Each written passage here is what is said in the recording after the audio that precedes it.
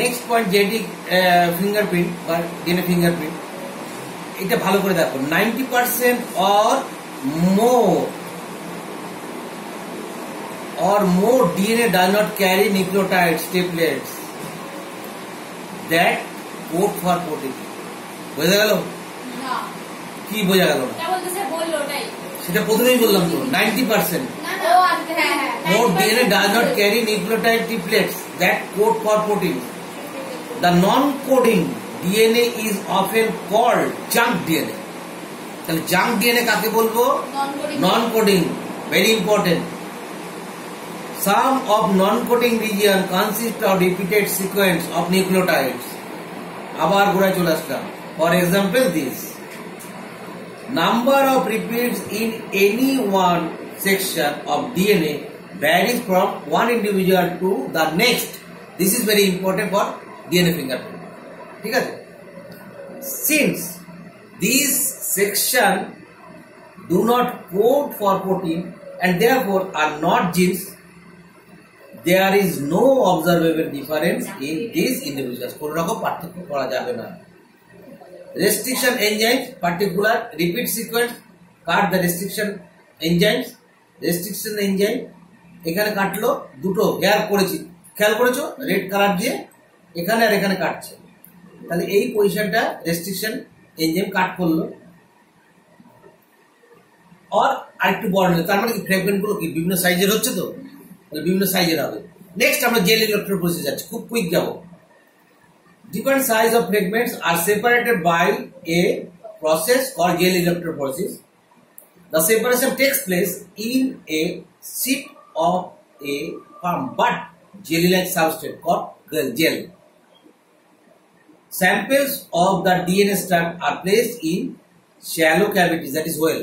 One part, একদম একটা সাইডে যেটা হচ্ছে নেগেটিভ ক্যাথোড যুক্ত হবে, সেখানে কিন্তু থাকবে হচ্ছে কে ওয়েল, মানে গর্তগুলো দাও চিরুনি দিয়ে, আর পজিটিভ এন্ডের দিকে দৌড়বে।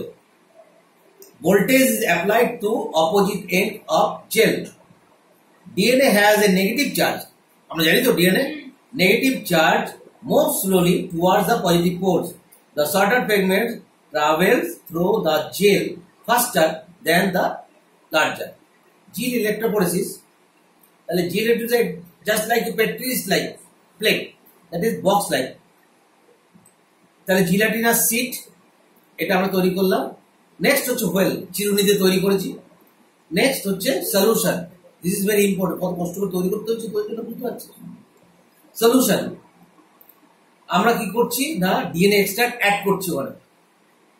তাহলে ডিএনএ এক্সট্রাক্ট যখনই অ্যাড করছি, এরপরে আমরা কি করলাম, থিন স্ল্যাব অফ জেল রয়েছে এর মধ্যে, তারপরে কি করছি,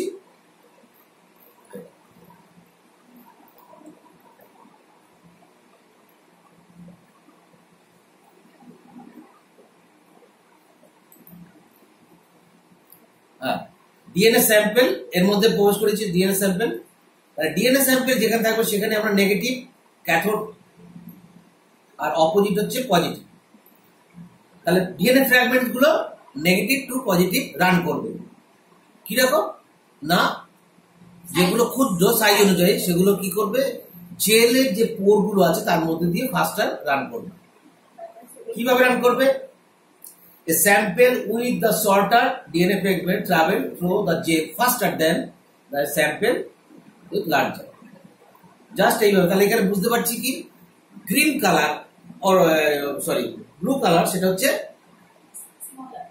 না লার্জার, আর ব্রাউন কালার হচ্ছে লাইটার। 11 জেল ইলেকট্রোফোরেসিস যদি অ্যাক্রামাইট জেল হতো তাতেও একই যদি হতো, তাহলে ডিএনএ ফ্র্যাগমেন্ট গুলো কি বাফার ইজ ভেরি ইম্পর্টেন্ট, কারণ উইদাউট বাফার আমরা ইলেকট্রন ট্রান্সপোর্ট হবে না এবং কারেন্ট সাপ্লাই হবে না। মোটামুটি দেখতে পাওয়ার সাপ্লাই সহ 11 জেলটা এরকম দেখতে হয়। তাহলে কোনটাকে ডাইস বলা হচ্ছে, কোনটাকে 11 জেল বলা হচ্ছে, এখানে লেবেলিং করা আছে। তাহলে 11 জেল হচ্ছে ব্লুইশ কালার। নেক্সট হচ্ছে 11 ইলেকট্রন গ্যাস, তাহলে কোথা থেকে যাচ্ছে, নেগেটিভ টু পজিটিভ।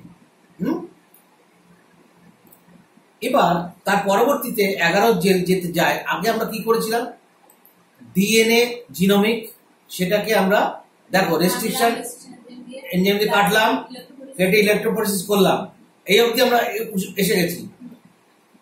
এবার অ্যানালাইসিস অফ স্টেট জেল কি করা হচ্ছে, এটা determine fraction using DNA marker আমরা ইউজ করব। Measure distance travel restriction fragments দিয়ে বুঝতে পারবো। আর কি ডিটারমাইন সাইজ অফ ফ্র্যাগমেন্টস। তাহলে নেক্সট আমরা কোথায় যাব, এইটুকু অব্দি জেল ইলেকট্রোফোরেসিসের কাজ শেষ। জেল ইলেকট্রোফোরেসিস কোথায়, যা আমরা জেলের মধ্যে বের করেছি ডিএনএ, কিন্তু আমরা খালি চোখে দেখতে পাবো না, অথবা বুঝতে পারবো না। তাহলে এই অবধি এই ইলেকট্রোফোরেসিস অব্দি কাজ শেষ। নেক্সট আমরা যাবো সাউদার্ন ব্লটিং। তাহলে কি করব না, এই যে জেলটাকে তুলে আমরা একটা কাচের ব্লক নেব, যার মধ্যে আমরা প্রথমে বাফার দেব, তার অ্যালকালাইন সলিউশন বাফারটা হবে, তার উপরে দেবো কি স্পঞ্জ, ভালো করে বোঝো স্পঞ্জ। নেক্সট দেবো হচ্ছে জেলটা, যেটা তুললাম সেই জেলটা, এটা কিন্তু সিরিয়ালি বলে জিজ্ঞেস করে। তারপরে নাইট্রোসেলুলোজ পেপার, নেক্সট পেপার দেখবো শোক করবে, তার উপরে ওয়েট দেবো। এবার ঘটনা হচ্ছে কি, কারণটা কি হবে, কারণটা এটাই, যখনই এই পজিশনটা হবে অ্যালকালাইন সলিউশন নিচের দিকে ক্রমশ উপরের দিকে যাবে, মানে টুয়ার্ডস এরকম ভাবে যাবে, এই দিক দিয়ে আস্তে আস্তে উপরের দিকে উঠবে, তাই তো শোক করবে।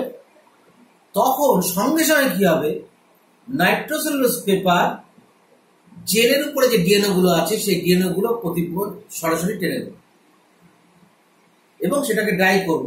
নেক্সট কি করলাম, যে এইখানে যখন এই পেপারটাকে আনলাম, একটা ব্যাগ নিলাম, প্লাস্টিকের ব্যাগ, তার মধ্যে ওই যে নাইট্রোসেলুলোজ পেপার তাকে প্রবেশ করলাম এবং ডিএনএ প্রোব দিলাম।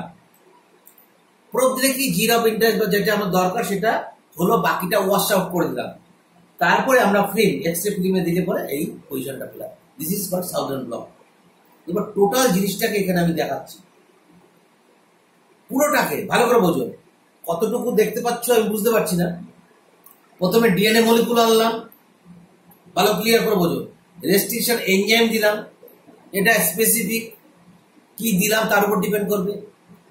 তাহলে আমরা রেস্ট্রিকশন এনজাইম দিয়ে কেটে ফেললাম, তাহলে ফ্র্যাগমেন্ট গুলো রেস্ট্রিকশন ফ্র্যাগমেন্ট হলো। এবার আমরা কি করবো, use jail electrophoresis two separate fragments by size, ডিনাচুরেট DNA into single strand.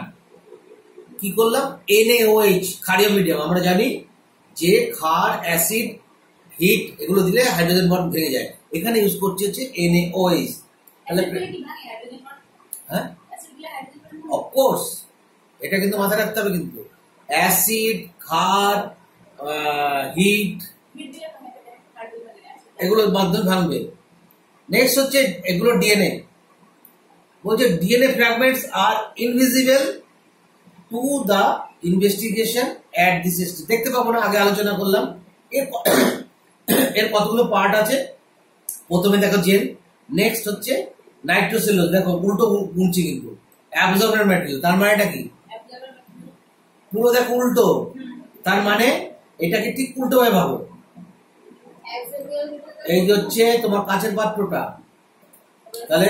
তাহলে আমি প্রথমে স্পঞ্জ, দিস ইজ স্পঞ্জ, তার উপরে জেল, তার উপরে নাইট্রোসেলুলোজ, তারপরে ওয়েট, এবারে পেপার, তাই তো, তারপরে পেপার। তাহলে আমি উল্টো দিক দিয়ে দেখছি, মানে এটাকে আমি সেকশনটা অন্য দিক দিয়ে করেছি, এটা সাইড ভিউ। এখান থেকে দেখলে বুঝতে হবে না, ইলেকট্রো জেলটা উপরে আছে, তারপর নাইট্রোসেলুলোজ পেপার উল্টো করে দেওয়া আছে। তাহলে অ্যাবজর্বেন্ট যে শোষণ করবে সেটা তো উপরের দিকে থাকবে, ঠিক আছে। যাই হোক, বুঝতে পারলেই হলো। Nitrocellulose membrane with DNA fragments at same location as in gel still visible is back to permanently affixed DNA. DNA K fix করে নিলাম। নেক্সট কি করলাম, প্রোব দিলাম, যেটা আগে বললাম। প্রোব দেওয়ার পরে add radioactive probe complimentary two DNA. DNA single strand করেছি কার মাধ্যমে, না ওখানে আমরা NaOH দিয়েছি। সিঙ্গেল স্ট্র্যান্ড না হলে কিন্তু ডিএনএ প্রোব নিতে পারবে না। তাহলে প্রোব নিল, এবার প্রোবটা ঠিক জায়গায় হলো, বাকিটা আমরা ওয়াশ আউট করলাম। ডেভেলপ ফিল্মে আমরা দেখতে পেলাম যে জিন অফ ইন্টারেস্ট কোথায় আসে। এটা হচ্ছে পসিবল। সাউদার্ন ব্লটিং আলোচনা করেছি, এবার আমি ডিটেলসে আর যাচ্ছি না। এবার এই সাউদার্ন ব্লটিং এর অ্যাপিয়ারেন্স অফ সেপারেটেড ফ্র্যাগমেন্টস যেটা আসতে পারে সেটা হচ্ছে কি, getting fingerprinted